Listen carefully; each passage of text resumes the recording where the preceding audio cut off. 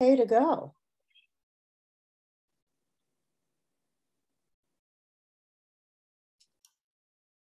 We're on the air. Thank you. Well, welcome, bienvenidos.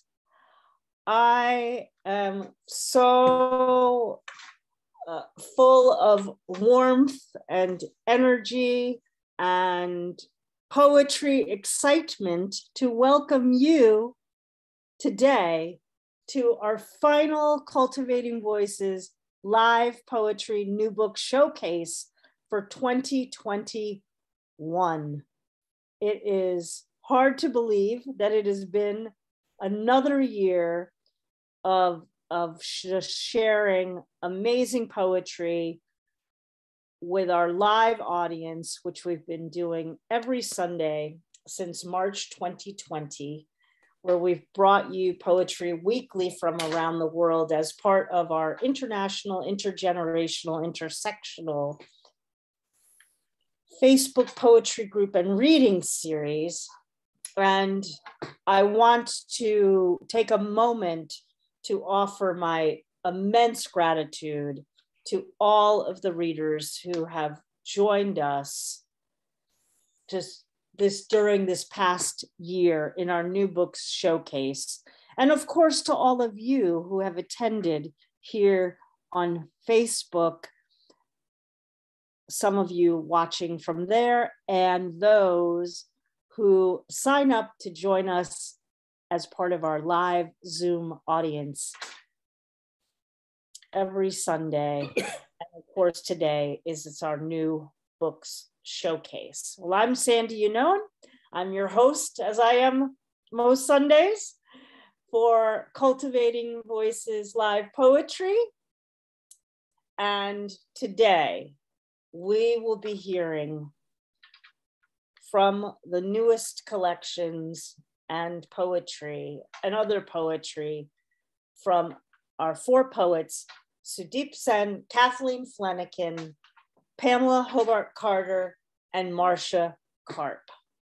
I'll introduce each one of them individually, and a reminder to all of our fabulous audience members, the chats are live here in Zoom and in Facebook. So please do send your support and encouragement along during the readings. And you'll also be seeing links to their collections as well. And if you are able, I'm sure you will want to be picking up some poetry collections.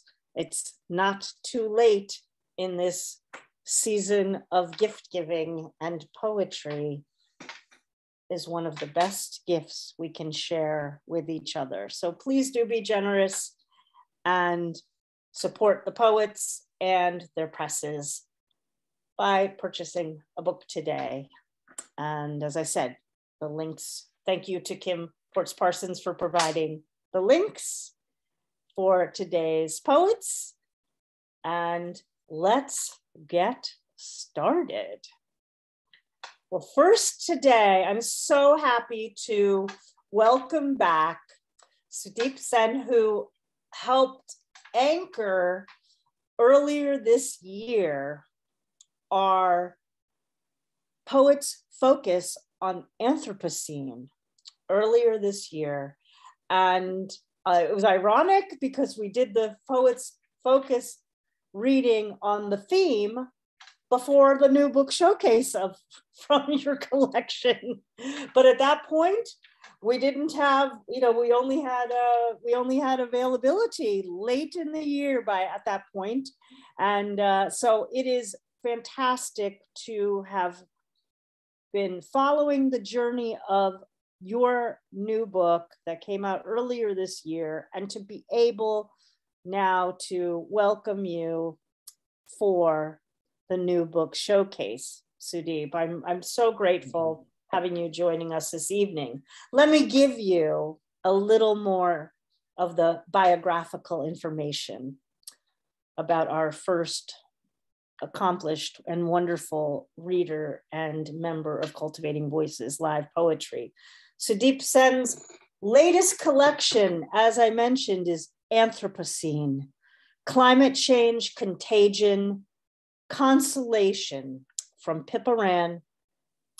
Sudeep's other prize-winning books include Postmarked India, New and Selected Poems from HarperCollins, Rain Aria, which won the A.K. Ramanujan Translation Award, Fractals, New and Selected Poems, Translations from 1980 to 2015 from London Magazine Editions, Aerotext from Vintage Penguin Random House. And Sen's newest work also appears in New Writing 15 from Granta, Language for a New Century from Norton, Indian Love Poems from Knox Random House, and so many other locations. Sudeep is the editorial director of ARC Arts, editor of Atlas, and currently the inaugural artist in residence at the Museo Camera. And you also often see him hosting his very popular international poetry program as well, which I hope you'll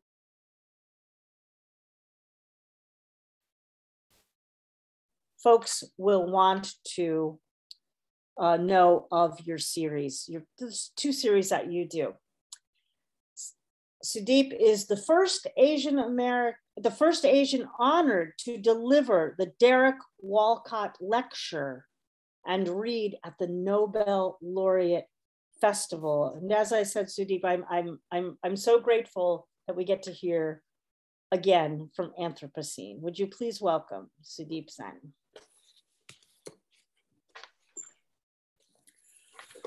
Thank you very, very much. As it turns out, Sandy, when we did the program then, the Indian edition of the book had just come out. And this is timely because the UK American edition has just come out a few days back. So effectively, again, it's a new book for a different part of the world. I've put up the, thank you. I've put up the link if anybody wants to get hold of a copy. So it's lovely to be back on your program. I actually quietly watch you guys. Many of the faces are very, very familiar, sitting quietly in New Delhi, which is where I live. And it's wonderful to see familiar faces. So it's just a warm space. And thank you, Sandy and Dawn, for creating this beautiful, beautiful thing. The first poem I read from Anthropocene, which looks like this.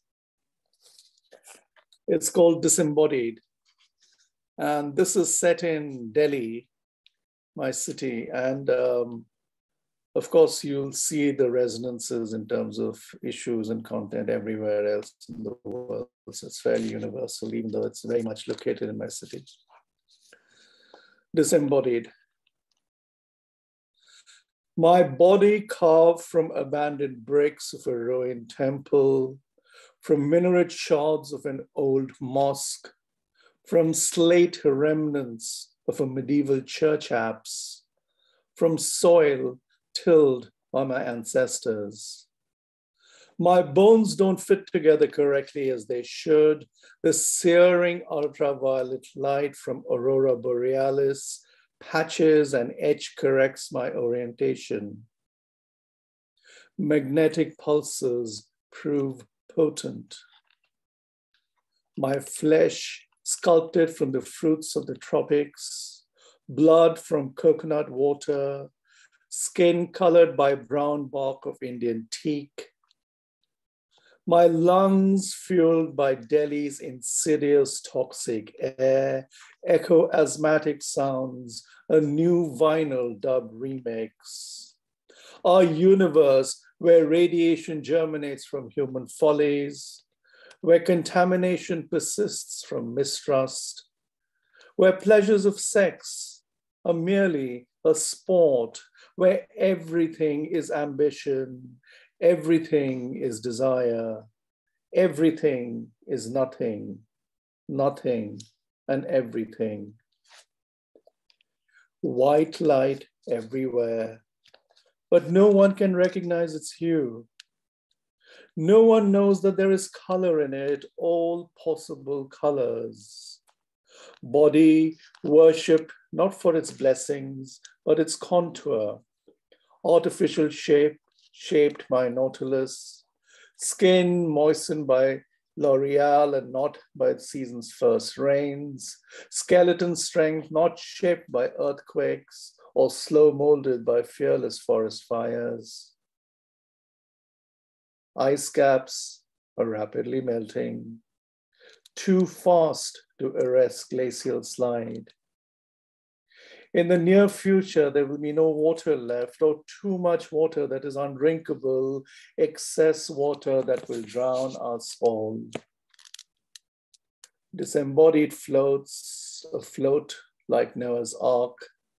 No GPS, no pole star navigation, no fossil fuel to burn away.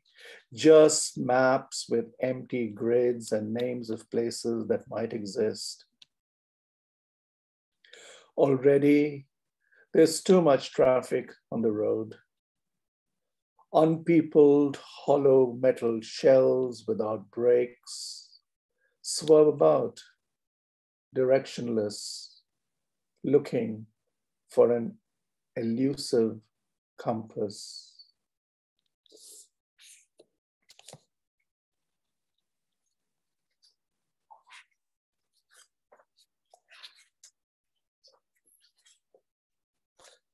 The next poem is a poem which will resonate with people who live in the United States.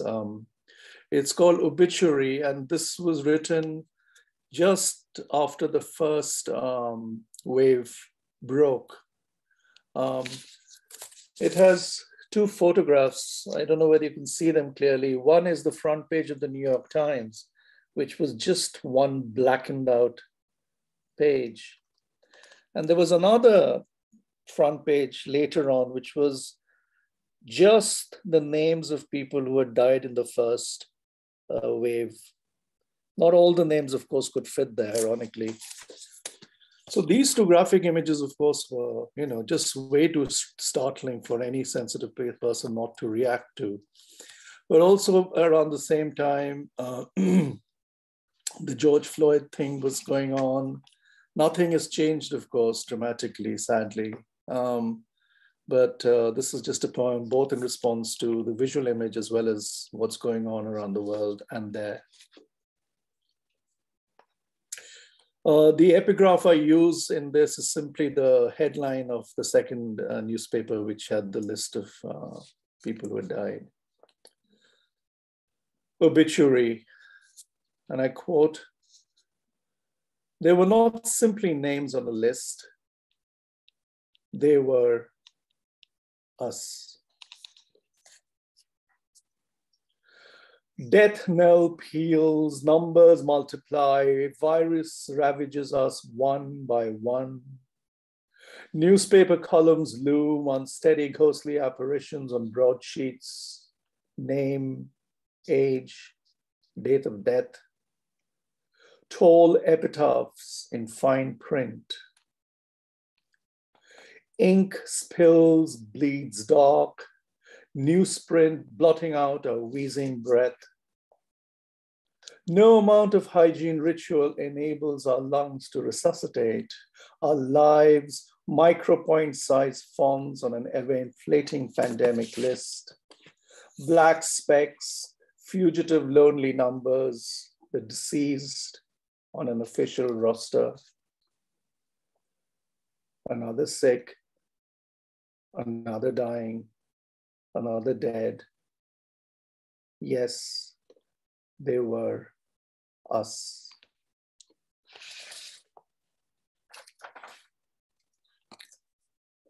And the next one is a sort of companion. Thank you very much. The next one is a sort of companion poem to the one I just read. This one's called Hope, Light Leaks. This book is split into three parts. The first part is climate change. It's something that I've been engaged with for a long, long time before climate change got trendy. Now, of course, there's all sorts of people writing on eco-poetry and so on, but it's something that has affected us long before we have come to this. The second part is, of course, the pandemic, which is, I think, a subset of the larger climate change issue. And the last part is called consolation, because I think hope and light are extremely important ingredients for us to sort of live on. Without hope or without light, there's just no way we can carry on. And this one's called Hope, Light, Leaks. And again, side B of my life is as a photographer. So this was at night. I'd gone to the loo. Then I came out. I shut the door behind me and forgot to turn off the lights. And there was just a little crack on the top and the side where the light was leaking through. And oddly, it looked like a kind of an unformed crucifix. So this was this wonderful image, which you can't but not respond to. But of course, it's also homage to Black Lives Matter and so on. Brown lives matter too.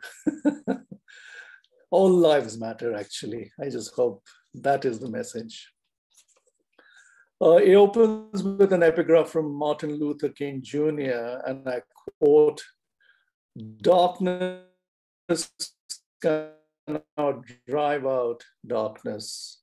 Only light can do that. Late at night, light leaks, spilling beyond the door's rectangle edge.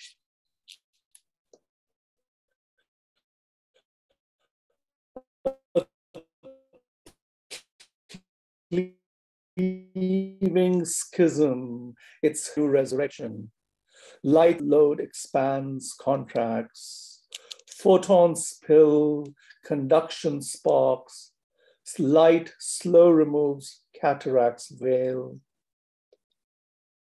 In this blackness, lives matter."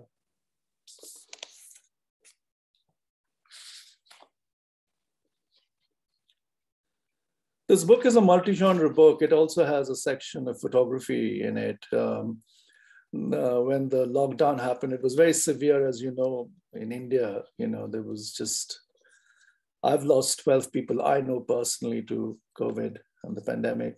And this is just me. I mean, the people who sort of, but I want to sort of partly lighten the tone because it's not all doom and gloom. It's just good to see smiling faces on the screen, even though it's a sort of mosaic of tiny rectangular tiles I look at. This poem is called Language. And of course, language, without language, we can't exist. Language is the core of what we do. It's also misused, as you know so well. In America, of course, fake news, election was fought, won, lost, fought, people died all over the world. So space, it also is misused very badly. But this one is just a poem about just the joy of language. And it's an ode to my old typewriter, which when I was in high school, which I had bought with my savings, a secondhand typewriter. Still have it, still works, but the real difficulty is to find the silk ribbon, the red and black ribbon. To source those are very difficult, I think. This poem opens with an epigraph from Italo Calvino, and I quote, "Without translation, I would be limited to the borders of my own country. The translator is my most important ally. My typewriter is multilingual, its keys mysteriously calibrating my bipolar forked tongue. Black, red silk ribbon spools, unwinds as the carriage moves from right to left. In cursive hand, I write from left to right. My tongue was born promiscuous, speaking in many languages. My heart spoke another, my head yet another. The translation seamless. Auricles, ventricles pump blood. Corpuscle-like alphabets, phrases, syntax cross-fertilize my text, breathing life. Texture enriched, music, cadence spatially enhanced, osmotic, polyglottal, a polygamy of grammar. Letter forms dance, ligatures pirouette, ascenders, descenders, pitch perfect. Imagination isn't caged in speech. Speech cannot be caged in language.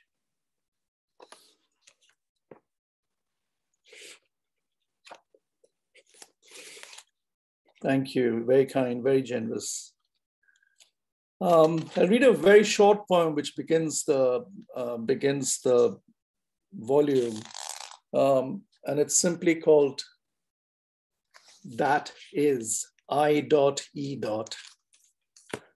And I'd sent the rough draft to my son, and of course, young boys tend to be completely dismissive of what the fathers or mothers send them.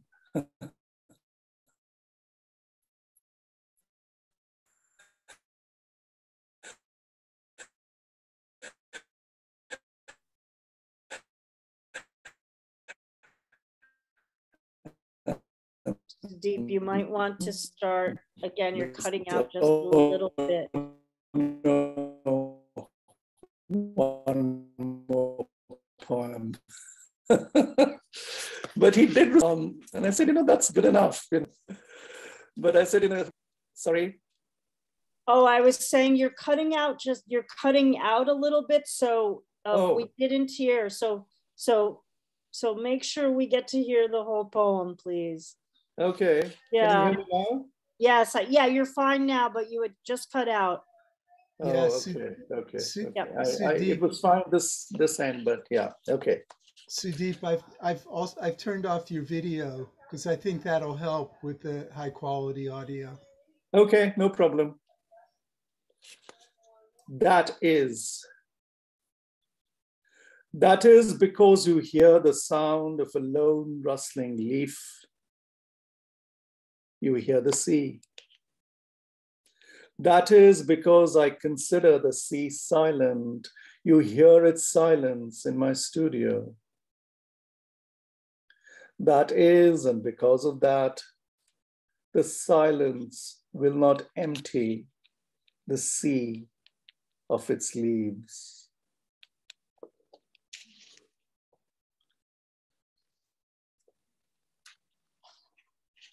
Thank you.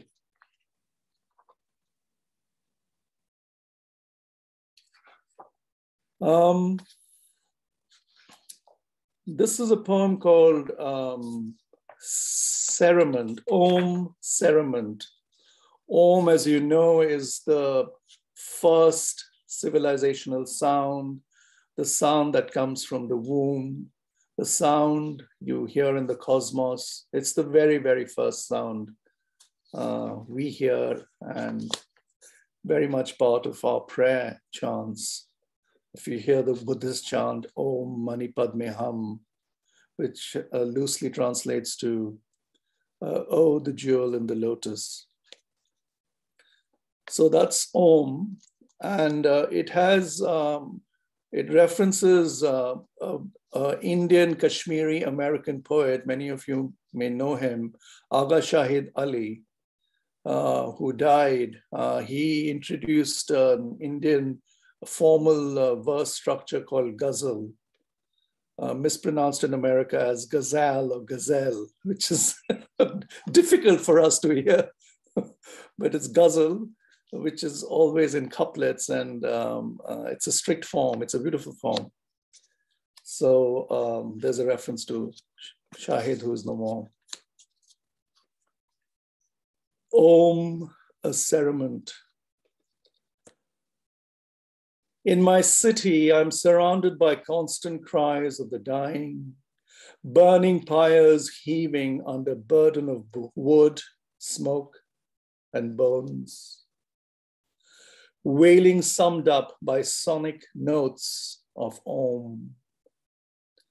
Civilization's first sound, Sanskrit syllable echoing a conch shell's harmonic mapping, its involute spiral geometry holding within and emanating airborne sonar screams. My ancestors, grandmothers, mother, blew into the smooth shell cupped in their palms, held intimately as if it was a talisman, a prayer, a pranayam in yoga's daily ritual.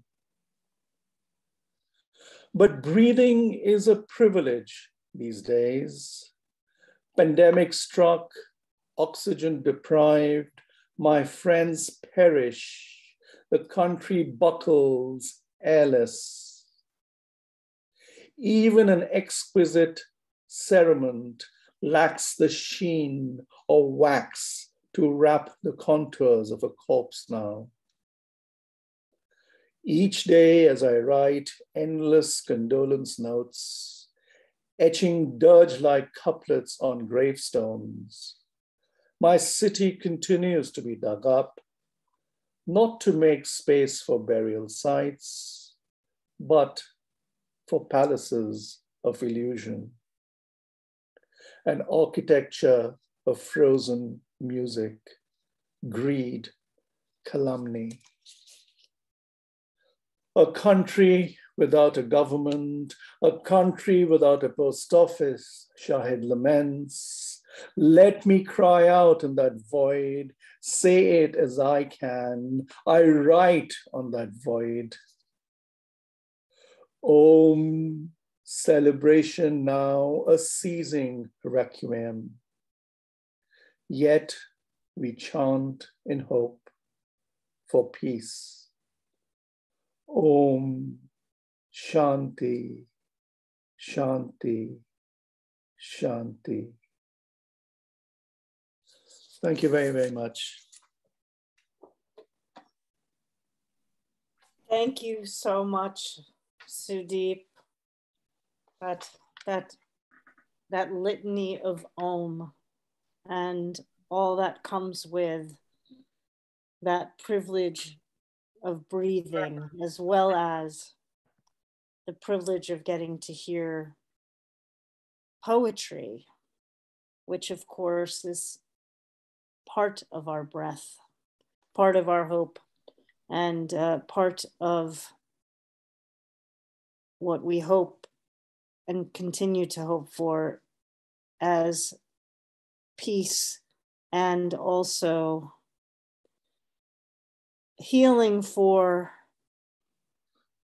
the earth and for moving through the pandemic. The book is Anthropocene. It is in such an important book that addresses the intersections of climate change, as Sudeep mentioned, prior to the pandemic, but also, of course, in the space of the specter of the pandemic as well. Thank you for bringing it to us once again, to our consciousness here on Cultivating Voices Live Poetry. I, of course, look forward to the next time, and be very, very well. Thank you. Thank you. You've been a very, very kind and appreciative audience. Just good to see everybody smiling. That's good enough for me.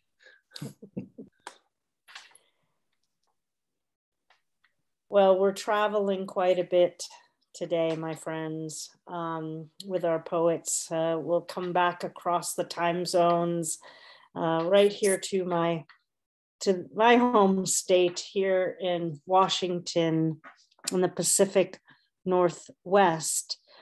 And I'm so very, very happy to be able to share the work of a poet that's been so important to us here in Washington State, as well as nationally. And that is the poet Kathleen Flanagan. I had the absolute joy to be able to participate in and see Kathleen in the Laureate Love Fest that was local here in Olympia, Washington, which was the inspiration for us for our Laureate Love Fest earlier this week in February. So it is just a tremendous, tremendous joy to be able to bring Kathleen's work to you today in the spirit of how she really influenced my thinking that day as I sat and listened to her work and moved us all forward into 2021, where we were able to also bring back poet laureates. Let me tell you a little bit more about Kathleen, and there's a real reason for me to have invited her for this particular reading today, particularly with Sudeep. Kathleen Flanagan is the author of 3 poetry collections, most recently Post-Romantic from the University of Washington Press, which was a finalist for the Washington State Book Award. A poem from that collection, Married Love, was recently featured in an episode of the podcast Poetry Unbound. Her second collection, Plume, from 2012, is a personal history in poems about the Hanford nuclear site and won the Washington State Book Award and was also a finalist for the Poetry Society of America's William Carlos Williams Award. Her inaugural collection, Famous, from 2006, won the Prairie Schooner Book Prize in Poetry and was named a notable book by the National Library Association. As I mentioned, it's as a resident of Washington, it is always a true gift for me to be able to welcome a poet laureate from our state, and Kathleen served in that capacity as Washington State Poet Laureate from 2012 to 2014. Would you please welcome Kathleen Flanagan? Thank you, Sandy. I'm just so pleased to be here, and I'm really honored to be reading with our poets today. And I'm so glad to be introduced to Sudeep Sen's work. I was very moved by your reading, Sudeep. I'm going to be reading from my most recent collection, Post-Romantic. And it's a mix of poems about marriage and about life, memory, and sort of, there's certainly environmental issues and political issues mixed in there. So I hope that some of the poems I've chosen to read today sort of indicate that a little bit. But I also just wanted to read some poems that I hadn't really read very much. And so I thought I would begin with one that's called On This Day in History, which is a little column that sometimes appears on the comics page or on the first page of the newspaper, if you read newspapers anymore. Anyway, this is called On This Day in History and begins with an epigraph. Charles Lindbergh Jr. was discovered dead beside a road, buried in dirt and leaves. I find a small body in a doctor's office magazine and the shadow of an inconsolable nanny waiting for my tea water to boil. Once in Tacoma, I stared at a torn yellow window shade 4 stories above the street and felt on its other side a drifter working the kinks out of a famous kidnapping scheme. It was the light, which is bound up in my theory of time travel, which is tied to the angle and intensity of the sun. The diffuse light emitted in a stand of woods, the smoky light inside a falling down barn. I'm stepping through black and white woods, then plunged into green. Here, after months, under a fallen limb, the last thing I said that I still mean. Compare its grain of truth to the ladder leaning against the Lindbergh window. I've stumbled on my father and his twin in their baby buggy, riding shafts of early 20th century sun, and my own unformed self in the shade of a 1960s tasseled awning. Time is a poor alibi, and there are too many coincidences to explain. The baby's headstone engraved with my birth date, my instinct for escape, this lifelong fascination with flying.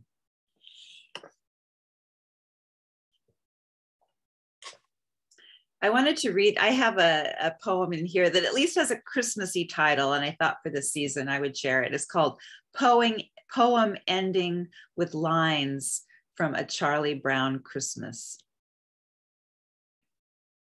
I enter my childhood home, a newly minted 40-year-old orphan, desiring everything, rifling through the kitchen junk drawer and the auxiliary rubber band drawer and the third drawer full of twist ties and styrofoam meat trays. I want, like a robber, the silverware and the encyclopedia set. I want my mother's sense of her own beauty. I want the sound of the house settling at night. I'm the baby of the family. I want my brothers to love me more than I deserve. I'm taking the sugar and creamer engraved with Shakespeare. To thine own self be true, and actions speak louder than words. I want the prizes at the bottom of every box of cereal ever eaten here. Before we sell the house with its dear ghosts and take our turn growing old, I insist on one last game of Risk, and this time I will not cry and will demonstrate strategy. All I want is what I have coming to me. All I want is my fair share.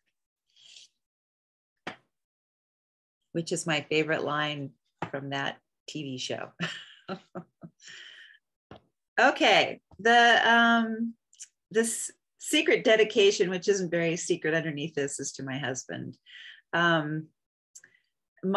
His company Christmas parties are sort of interesting. And for a number of years, they were really thought it was super cool that I was a poet laureate. They didn't know what it meant, but they really made a big deal of it. So every time we would have a Christmas party, they would come to me and say, "Are you going to write a poem about this?" And so actually something happened where I actually did write a poem about it. This is called Karaoke. Do something, you're his wife, somebody begged me when you're a couple of verses in, but wasn't everybody forced to take a turn? I watch you center stage where you never ever want to be. Stunned in the revolving red lights of Jimi Hendrix. Are you experienced? A song we now know has no melody or end. Laughing is wrong. What else is there? Your boss records the crime on his iPhone. It's suddenly clear how much effort goes into just being, just holding ourselves still, our bizarre niceties and party store lays, the saucy meatball you stabbed, then abandoned on a plastic plate. A few with good manners pay no attention and pore over the list of has-been anthems.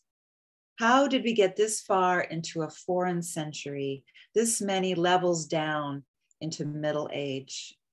Outside the bar, it's night.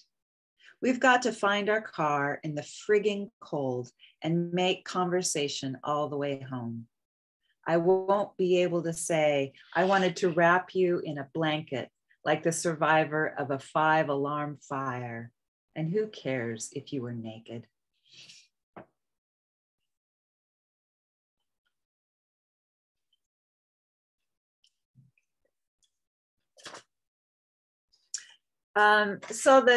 My second book, Plume, was about the Hanford nuclear site, and that book has had, it's really been taken me on a journey. It's sort of had a life of its own, and one of the kind of interesting things that have happened is it's taken me to conferences and all kinds of sort of technical meetings. And I attended a conference once, and about the Manhattan Project sites.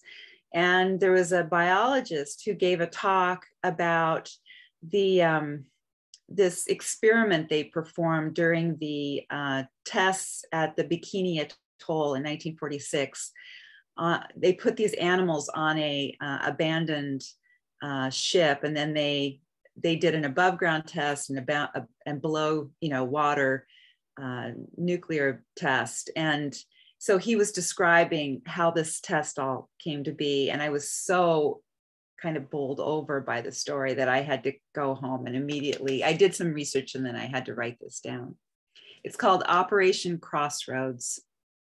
In July 1946, 2 atomic blasts were conducted by the US military at Bikini Atoll to study the effect of nuclear weapons on warships.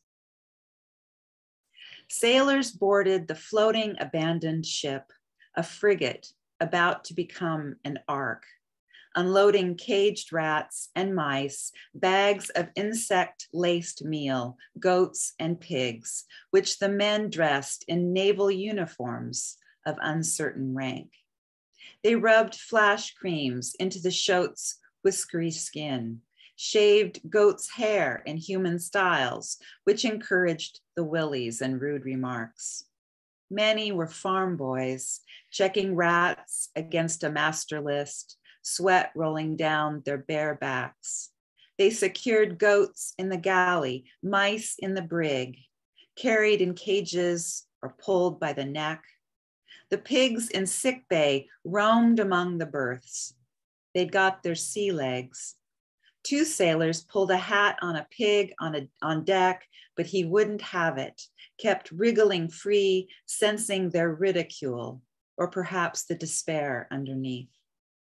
The pig they locked in a ship's head squealed the minute the door clicked shut.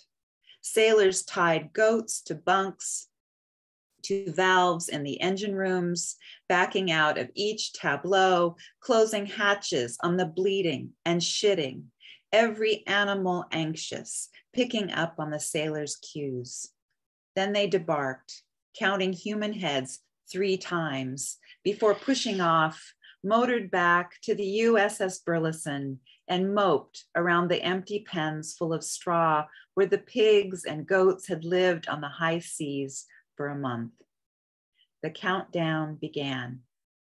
Anybody who bet on the pigs to live lost, if not the day of the test, then in a week or in the second undersea blast, and had to pay up for his optimism, except Pig 311, locked in the ship's head, who was found later dog paddling with sea turtles toward Bikini Atoll.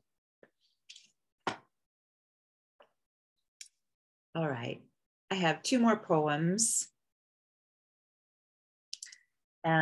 And this is a memory of, I think it's one of my, I think it's a very, very early memory. I was still in a crib, so that's how early it was. All unknowns were equal. All unknowns were equal when my head was still soft like a mushroom, and I'd wake in the abandoned light to a consciousness like moss. How large that yellow-green world with its shadow prints on the window, but also the marshland that was I. Some scale measured the 2 equal. And since I could wander only a few steps in either direction, I wasn't afraid. This seems now like the vestigial memory of some other ancestral being, though I still feel the blue satin quilt pulled to my chin and watch myself unfolding fingers from a hand at the far reach of my arm with the patience I'll never recover or comprehend. The patience of a low place in the land waiting to become a sea, or maybe an inlet, since the self is rinsed each day in the world. Mother used to say, I'd lie quietly in my crib a long while. And then this will be my last poem, and I'm so grateful to you all for watching, and I'm grateful to be here today. And this is a long marriage love poem called With Seagulls. The wind today contains some errant sea breeze, redolent of the 5th day of our honeymoon when we bought a pail and shovel at a hardware store. I'm pondering the sci-fi novel you described over fish and chips, barely mentioning the characters, since love and human frailty are secondary to black hole transport and the problems of colonizing the ring around a moon. Then you segued to the data center at work, and my mind defragged for a while. In one of the chambers of your heart, a seagull is always riding a thermal, genius of the physics of the wing. In my family growing up, seagulls were considered rude opportunists with vacant looks and dirty minds. I forget for years at a time how far you and I have traveled. Then a seagull drops down for a French fry, and there you are, holding so still, the transaction between you is personal and delicate, like when two married people start liking each other again. Thank you so much. Thank you. Thank you so much, Kathleen. Again, friends, the new book is Post-Romantic. Let's see that. Do you have, I always love to have people show their, yes, indeed. From the University of Washington Press. I want to just say anecdotally that when I was a kid, I always read that on this day in history, and it riveted me for some reason. There was something about vertical time, how things landed from the same day all throughout time. And I was fascinated. I was very fascinated by that. And it's interesting how many threads you picked up on, because the other thing is, I collect Peanuts memorabilia as well. So to have read the poem that featured Charlie Brown, and then finally, I did a lot of research on Lindbergh too. And that ladder, that image of the ladder always going up to the window. And there's a very famous photograph of it as well. Has just kind of always haunted me about what then became called in 1927, the crime of the century. There would be far too many more crimes, of course. And you bring us right to some of those crimes in talking about Hanford. And thank you very much. I hope you'll come back and read with us again. It's been a great joy to visit with you and your poetry today.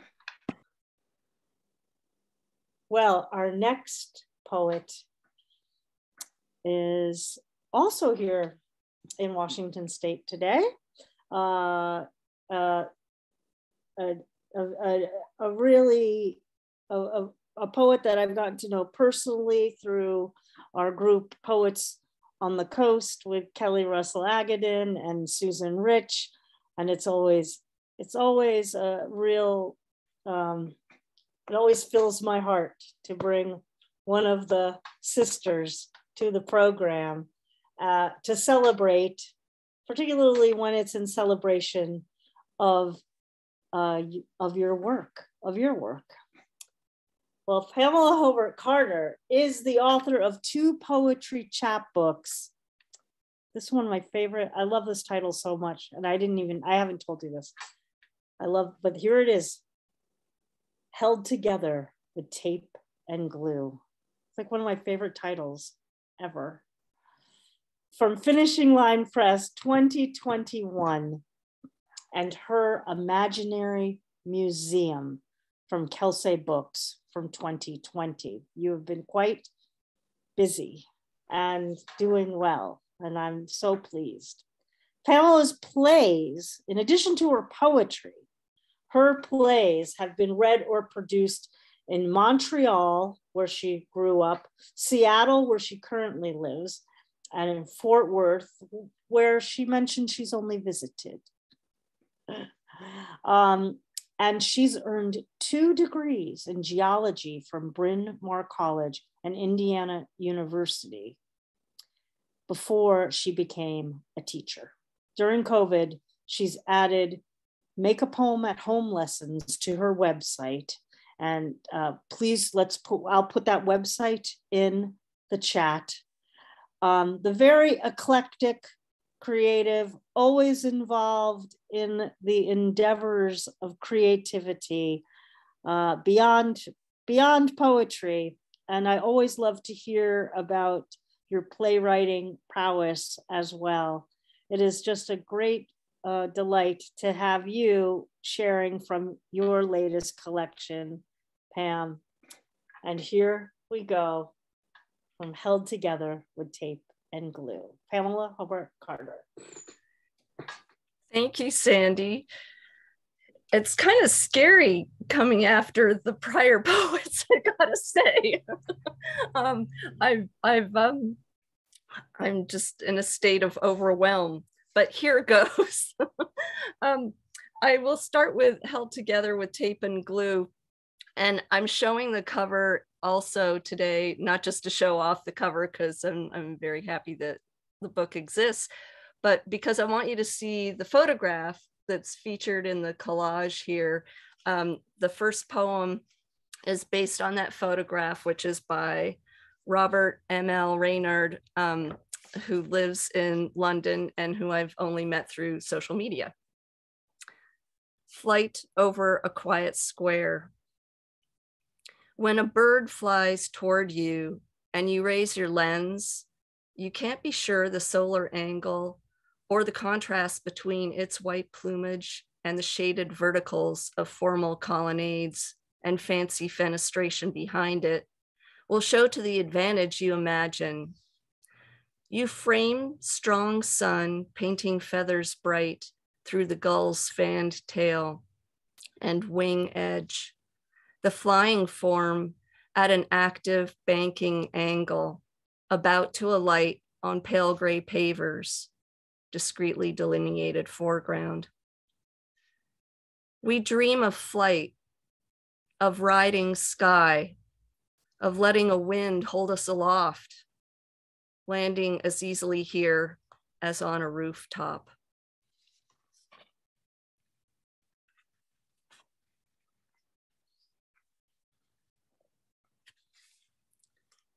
This next poem has some elements of the being held together with tape and glue. Foresee the cloud horse. Don't we find what we foresee? Is it a sort of universal law, particles spelling the message, available only as wavelengths of imagination that daily pass, so as to return us to a state of wonder? To set our dreams upon, like a song now, a cloud horse gallops across a blue meadow. I've mentioned to a few people that about how Jericho Brown has described that we can make use of those poems that we may not really endorse for our own selves, that we may have struggled over and realized, like, you know, there's nothing else that's going to happen with this one. It's not going to go anywhere, but you can pluck a line or two out from here or there and paste them together. And that's how some of these poems came to be, which is where I got this title from, Sandy. How to go at it. With fertile velocity, no fake scraping or bowing. A meticulous approach, because key moments are both fragile and profound, swift to quash with a stumble. Through the gate to this garden, we find thistles and birdfetch, as well as roses. Notice how bees visit all blooms, not only those sown by hands. Inhale this sweetness, this tang.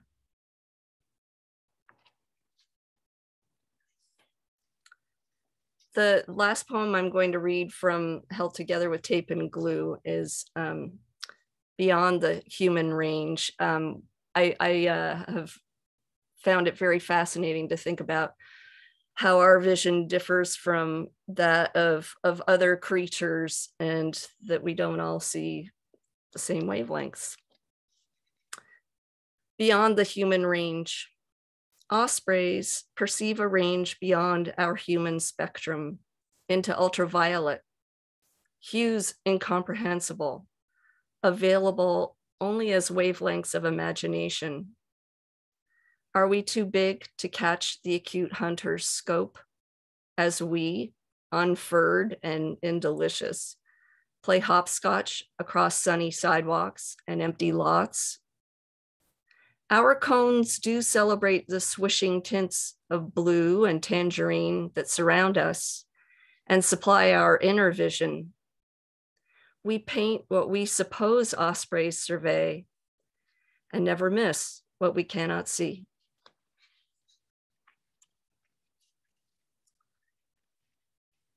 I brought beside me to the computer a packet of poems I've been working on that are actual collages, and I in responding to Sudeep and also to Kathleen, I pulled this one off because of the water connections in it. So this is this brief collage poem. Learning from the drops of water, your adventures become a solution. River as form. Cascades gift you family. Think about self through confluence.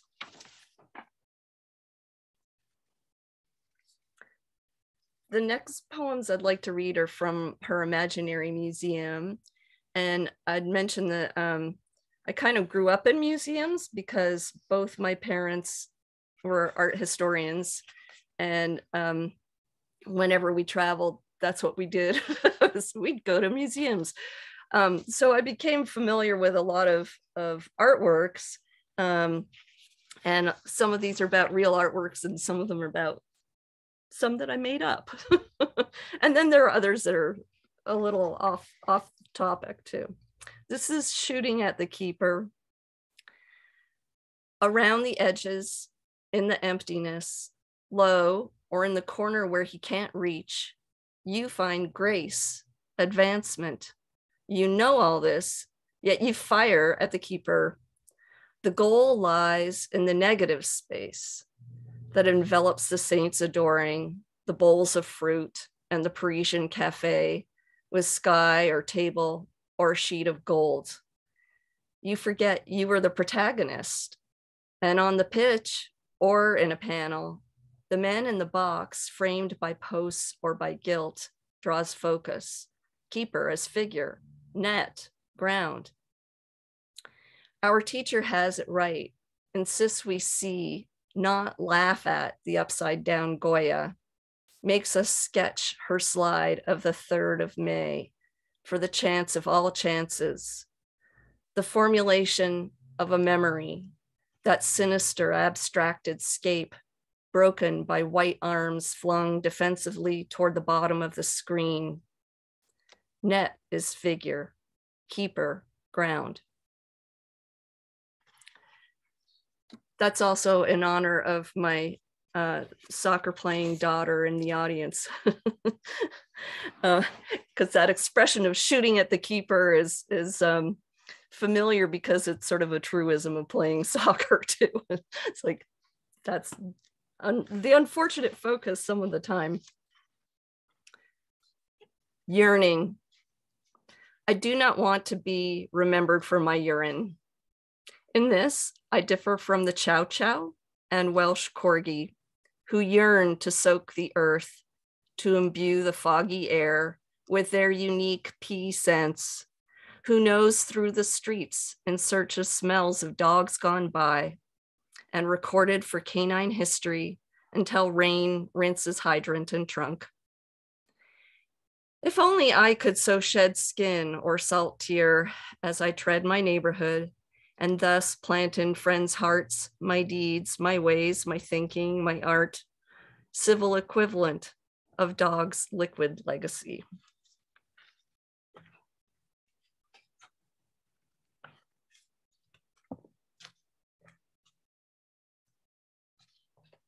This is about imagined artwork. Unbound. Everyone knows the artist of this painting has been dead for centuries. The cataloger knows because she tracked the oil's provenance from its day of origin through each of its owners to its current spot on the museum wall. The curator knows because she has studied this artist for years and sees everything about him this oil reveals, from its browns and ochres telling his home to its bold chiaroscuro tracing his training. The chemist knows because he has probed the age of the dye stuffs and varnishes. The visitor knows because she has traipsed through hall after hall, through ancient times to the Middle Ages, to this oil. While she knows the artist is dead, here she stands in conversation with him. His wit cracks her up. Her laughter startles the guard, who is unused to others like himself. Before opening and after closing, he also chuckles with the dead artist, banter unbound by mortality or clocks.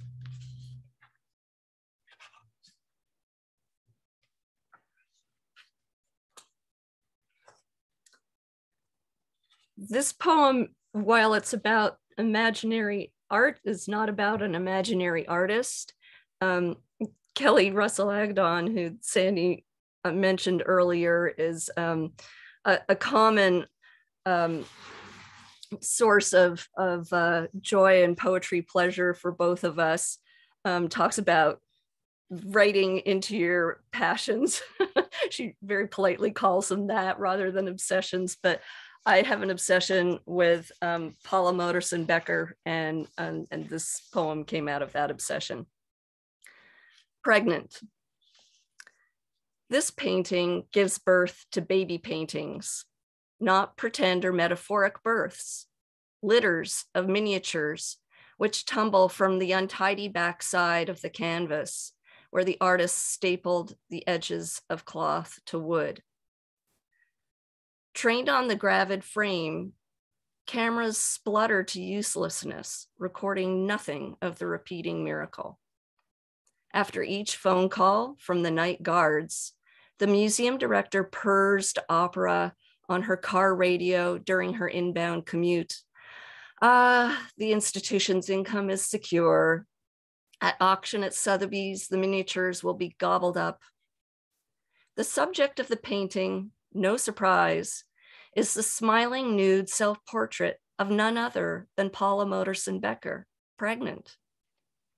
For decades, art historians believed the opus among those destroyed by Nazis.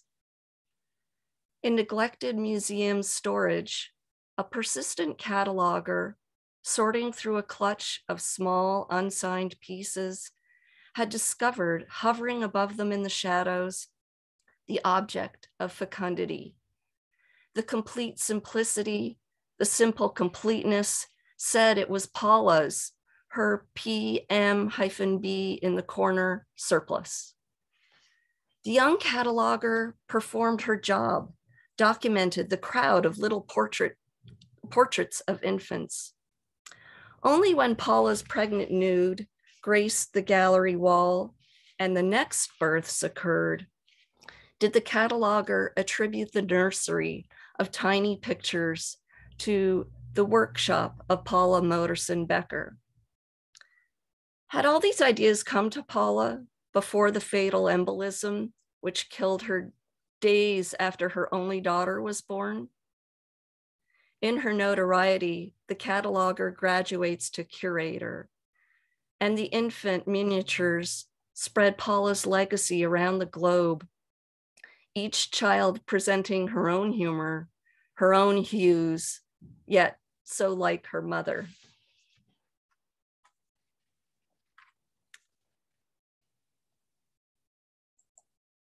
Thank you. This next poem is an erasure from How to Keep Bees by Anna Botsford Comstock. Recourse. Where to put sunshine in the afternoon? An ideal place on sod ground where trees are a joy. What then? Young horses will be permitted, then a trellis of grapes, hops, Virginia creeper, lilac trees.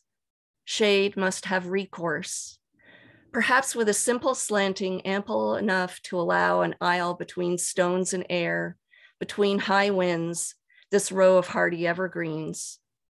Which is a secret tribute? Grass, salt, or ashes? This period spent on our knees. When would numbness reach the doorway? When is safe? Thank you very much, everybody. Thank you so much.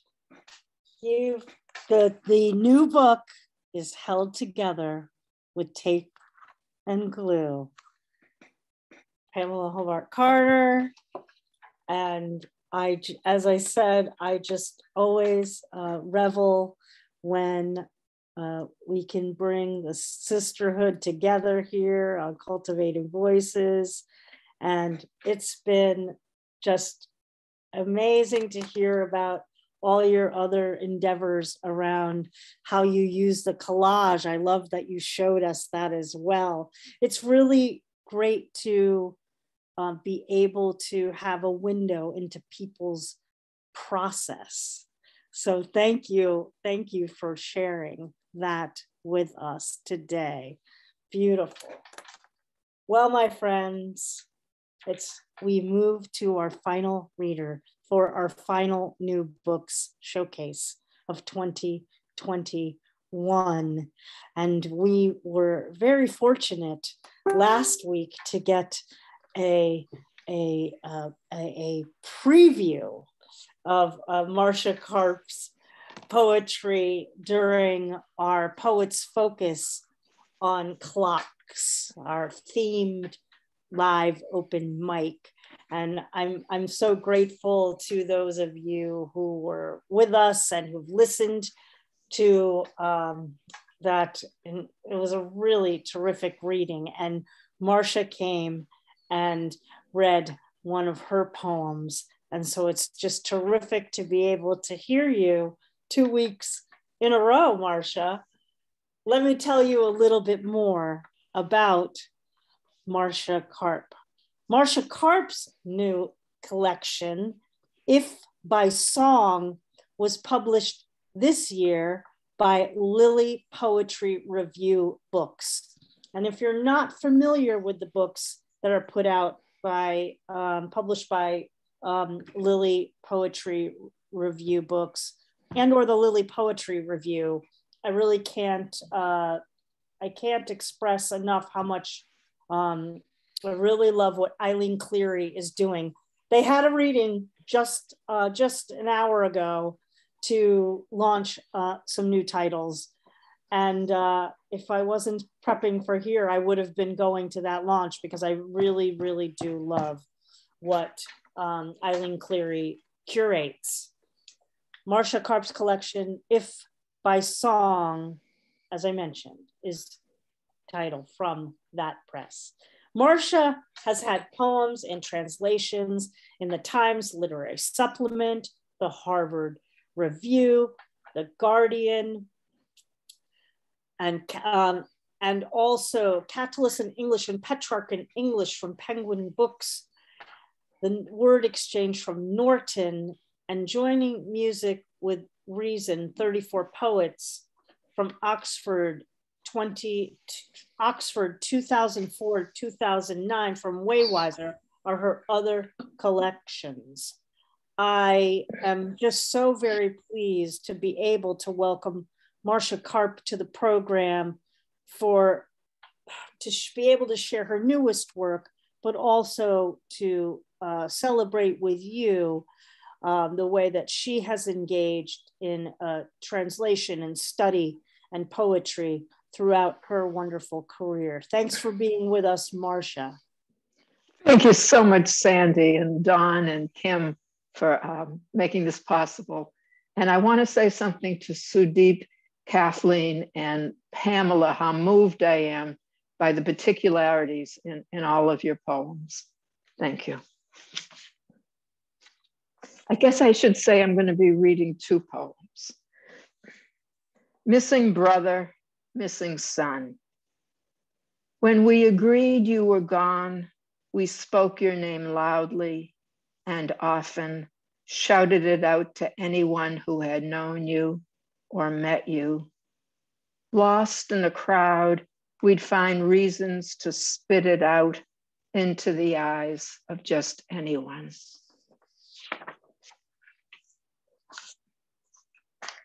Once again, Cain. Cain again fingered his face for his fault, his protection, the taint of his trespass and blessing, for nobody marked him, nobody knew who he was. He'd thought they would, he wished they would, bereft and alone, unrelated. His father had favored his brother, the fat and the first of the flock, put to shame tendered fruit. But he'd been the firstling his father had fathered. He'd grown to love gardens because of his parents. Luxurious stories of love, fruit, and labors of love were his fables. He'd learned all their lessons, and those the wind whispered to warn him, the least son, he thought, of something desired once did. His gift was good. His father couldn't speak ill of it. If Abel had not fed his flock, the fruit disparaged, despised, despoiled, since father shunned, Cain wouldn't have wished him dead, wouldn't have wondered if wishes could kill when at once Abel died. His parents didn't blame him or know that spilt blood found its tongue in foul accusation crying, Cain. Someone cried murderer, breaking our mourning. Our service was private. One son and two parents who thought they were the world, who dared disturb first grief. Cain went east to a sleepy little land of brothers and mothers and fathers and son, known now to each other as butchers and bakers and thieves. Cain called himself a student and studied well their manner. He tried his hand at baking. He tried his hand at thieving. He tried to live as if he were a man like any man. He studied well the way love was. He thought he wanted love. He thought he was a kind man. What seemed like love was loneliness cut back, which flourished when she left him, which blossomed when he left her. His gifts were not for love. He grew alone. He grew alone. When someone called him Cain, he heard and Abel echo. Their parents had called them, Cain and Abel, come quickly. Abel and Cain, come look at the stars. They'd bounded together towards awe. When he visited his parents, their only son now, first and last and least, no more. If ever outside himself he had been, he always spoke of Abel, and Eve and Adam were grateful to hear their lost son's name. Eve was immobile, movement was measured, some shadow embodied stayed her steps in impulse. Impossible inches impeded her wanderings. Still, whither she went, again Adam went with her. Walking the garden was work never finished. They'd only one fruit tree, one flower bed now, one rusty patch for the fruits of the earth. Cain was their prize crop now, cared for though absent. They asked me for nothing, and that's what I answered with. Then I heard Cain on the wind, west to my father I came. Something had happened, and Adam was wholly at war against himself, and not trusting himself, he scrutinized Cain. Cain's was the last love Adam would ask for Eve was unable to love now, and Adam knew no one save Cain. Not needing sleep to dream, Eve awoke to find no one and nothing she knew.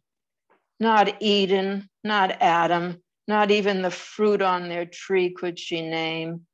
She called Adam torment. Cain fought with his father and knew that his father cried out in secret.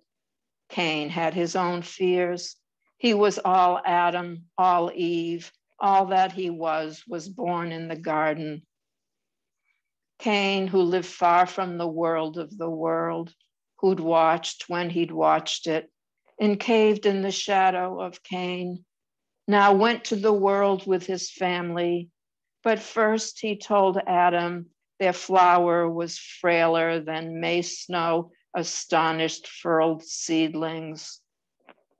And Adam, in first grief, let Cain call the world to pluck Eve from his side. And Eve, being told, gathered strength and opposed him, faultier than a serpent's truth. My child is your calling. No, no, no, no, no. They waited. The world came to gather, transplant, prop, and sustain her far from their garden. And Cain found him who'd wandered from breath. Cain hurled a rock against a rock to smash the air. My father. Cain didn't wonder if wishes could kill anymore.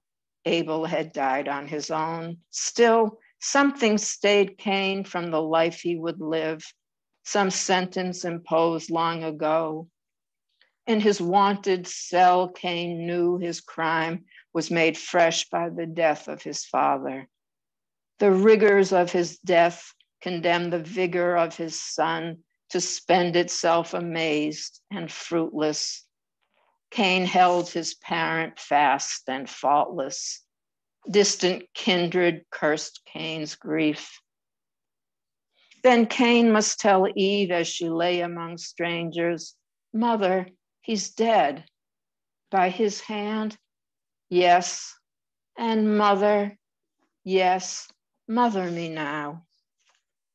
So Eve knew but couldn't say how.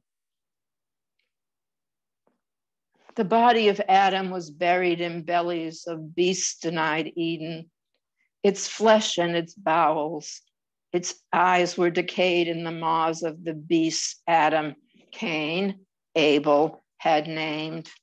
And sometimes straight on the wind came his father to Cain, his scent or his whisper, his laugh, sigh, or air of him. The father of old Cain had loved when a young man, the first of men in his world. Not kindness nor kin to Eve now was Cain. Go, I could kill you. Eve now in her turn sought his harm. Help me, I'll bite you, help me. And his weeping for Abel, his weeping for Adam, were titters in paradise next to this weeping, it seemed to him now. Eve began her song, and Cain sang in return, so he might not remember his silence towards Adam. Can you lift me up, my dear son? Oh no, dear mother, why? To carry me round so the people can see. It would make the people cry. Like a child in my arms, sweet mother, I'd bring you round the town. And old friends then could look again for what they knew when you were you. Can you go to hell, my dear son? It won't take long to go. Eve might call for Adam or Abel. She called most for Cain, her companion, her keeper, who kept her pieces close together. He'd say, if I'd only, oh, mother, believe me. Cain went out when she cried, comfort me, Cain. Once long ago, Eve told him the story of Cain. The child you were, Cain, convicted himself of being a child, a person, alive. We meant to acquit you of cumbrous charges that grew as you grew. But we saw our slip of a boy propagate opposition to himself. As Eve was speaking, what came back to Cain was his infant guilt, cunning and craven. His crimes were exempted by pitying parents from penalty. Or some doubt he'd discharge his debt if his payments were few and small, kept him on trial for his faults, for his trials, for his doubt, from the first judgment due and forever, it seemed. A woman taunted Eve, Abel-less, Adam-less, less than Eve, Eve. Cain in a lie said the taunts were for him. Even then she knew and said no. Then they called Cain one day. Eve was destroyed in a fall, pushed by a taunter in full knowledge of harm. Cain had to remind himself, fresh in the loss of Adam, that his loss was not the sum of Eve's life. She called and called for a girl she'd been a girl with, or Adam. When Eve told Cain she had spoken with Adam, Cain was resigned. Tell my father, dear mother, I miss him.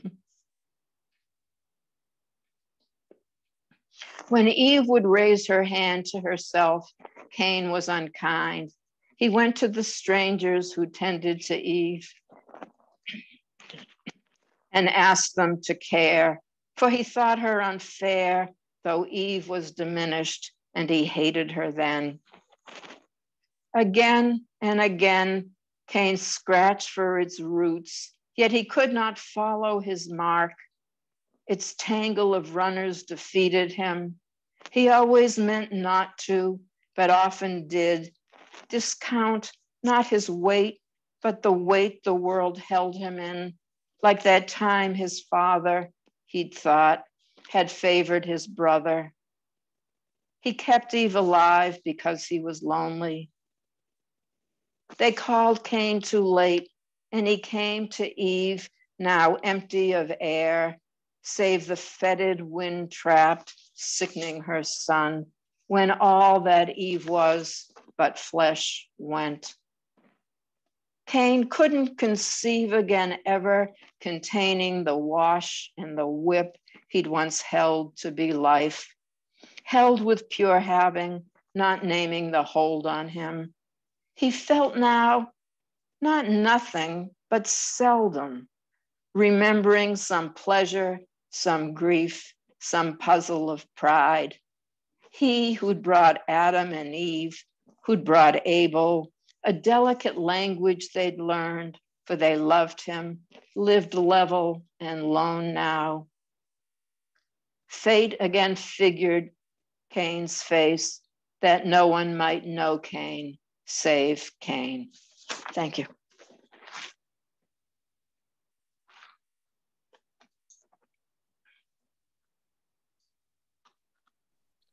What? Thank you. Thank you so much, Marcia Karp. What a depth to bring to that story that we think we know, but to have it told, you know, through the particular prism of your understanding. What a true, remarkable way for us to end our program today. And I'm very, very grateful that we were able to hear from Marcia Karp, and the collection is If by Song. So moved, so really struck by it. All right, everyone. We have been together today for our final new books showcase of 2021. I continue to emphasize that because I'm eager for what will await us in 2022. We've had such a journey together since March 2020, been able to showcase so many new books and hear from hundreds of poets also during our live open mic, and our first full year of Sundays, 50 Sundays to be precise, because we take a couple weeks off at the end of the year, at the end and beginning of the year. We'll begin again in January, but not before we gather one final time in 2021. Next Sunday, it's our holiday poetry open house, where we'll come together to celebrate the work that we've shared together. I will have a few special guests to share poetry with us, and a number of you will get chosen out of Kim Ports Parsons, as she said, Santa's cap, to read in our live holiday open mic. I hope that you will come back and bring your spirits of the season with you, so that we can gather in this season of peace and light and celebrate poetry together one last time on Cultivating Voices live poetry for the year. I want to, before I just make a couple other announcements, how about we unmute and thank all our readers today. Sudeep Sen joining us from New Delhi, Kathleen Flanagan and Pamela Hobart Carter, and we closed with Marcia Karp. Thank you all so very much. Huzzah! Huzzah! Hearing the love. Brava, brava. Fantastic, fantastic. Well, a reminder that if you have a new book coming out in 2022, please feel free to get in contact with me. We'll be putting this. I'm gonna fill up the schedule as quickly as I can for the 2022 season, and join us in our new book showcase on the second and fourth Sundays of the month. Mark it on your calendars. We'll be here, and as well as our open mics. Well, my friends, as I always say at the end of the program, our humanity truly does depend on our deepest of listening to one another. You demonstrate the display of that humanity every single week when you join us here in Zoom, when you watch on Facebook or watch live and or watch the recordings later that we have on YouTube as well as on Facebook. Thanks to Don Krieger for providing that opportunity for us to be able to do that. And of course, thanks to Kim Ports Parsons for all of your promotion of poets, the love of poetry, and making sure that we know how to purchase the books of the folks that join us here on Cultivating Voices Live Poetry. I'm Sandy Yannone, I'm your host. I look forward to being back with you next Sunday for our final reading. Please do come back to celebrate with me and all your friends that have been part of Cultivating Voices Live Poetry here in our Zoom poetry studio. We'll have a great 90 minutes of poetry together to celebrate the season and maybe bring a little Mary with you. So have a great week and be well. Keep writing, my friends, and stay safe. We'll see you next week. And I'm just going to give some shout outs to everybody as we leave the room for today. Those of you that I'm seeing.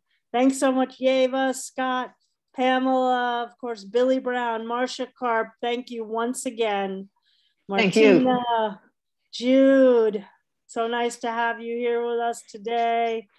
Mary Gilliland, it's so great to see you today. Kate Wegerson, I know I'm going to see you next week. Isaac Cohen joining us from Israel. Thank you. Yeva, great to see you. Mary Miriam, beautiful to have you with us here today. Sudeep, of course, thank you so much. Mary Ellen Talley, who was in our first new book showcase of the year in 2021. I hope I'll see you next weekend. Kim, Lenora Good, great to see you with us here today. Indran, hello. Patricia, great to have you here. Brownstone is the poetry series. Vanessa Smith, thank you so much for being with us today. So thank you so much. Our good friend, I always love your nickname, Doll Mathis. I love it. It's great to have you with Risa. I'm so happy to see you today. Oh my gosh, I hope you'll come back next weekend. I hope everyone will be here. Rosaline, Charlene Neely, Leslie Trainer, Amit Dahayabacha with your new book also out. And of course, I think my final is Don Krieger for today to send my greetings to. I'll see you all next week for our holiday poetry open house. It's been so great to be with you today, my friends. Just keep doing what you're doing out there. You're remarkable. And I'm so grateful to all of you.